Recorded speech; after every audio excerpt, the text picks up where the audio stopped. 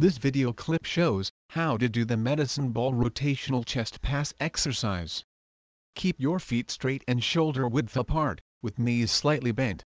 Stand next to a wall, turn 90 degrees from it, and hold medicine ball in front of your chest with elbows bent.